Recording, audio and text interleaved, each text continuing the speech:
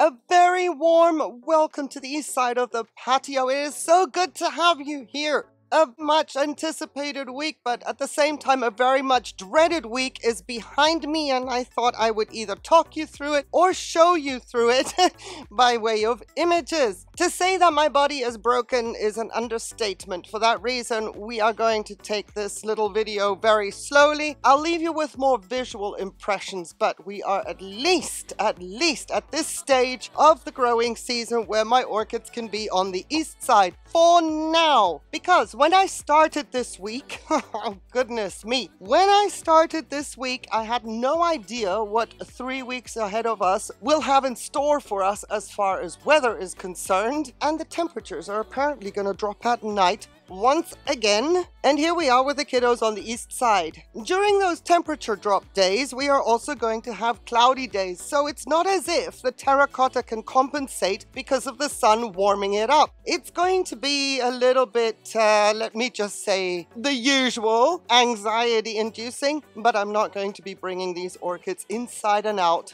Not anymore. There will be orchids that have to come inside, like my Phalaenopsis pulchra or my Tolumnias, but for the most part, what I can tell you is this is it, and we're just going to have to ride it out. The reason my Rhinantheras are not on the east side yet is because of that forecast. I usually have them on the lower shelf of the east side, and the temperatures are wonderful to get them acclimated. You can see it's not a full sunny day today, which is perfect to harden orchids off slowly to the intense light that they will be experiencing, even though they will be behind a curtain for the most part. However, with those low temperatures ahead, I am not bringing the Rhinantheras outside. They have fared so well on the lower shelf indoors. I do not want to risk anything, and then of course in and out, in and out. Anyway, you know the spiel. Because I wasn't just busy on the patio this week, I was dividing my time between what I needed to do on the patio to get this all set up and also indoors.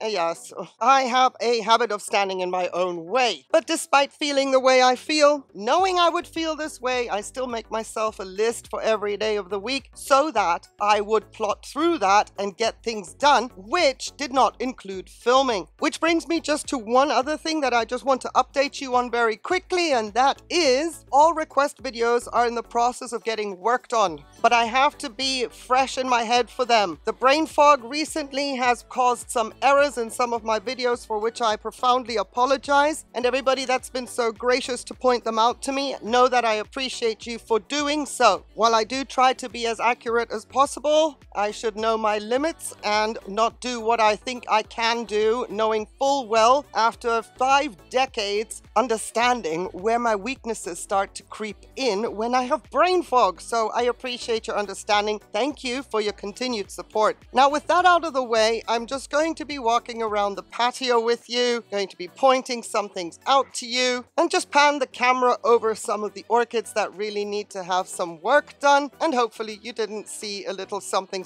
tucked away in a corner, which is something very special that I really want to feature in a video all of its own. If you're going to continue watching the video and seeing what's going to be going on, while the east side is not complete, not just with the Rhinantheras missing, I also need my Ancelia africanas up on the top shelf here. This is for the most part the status quo as is.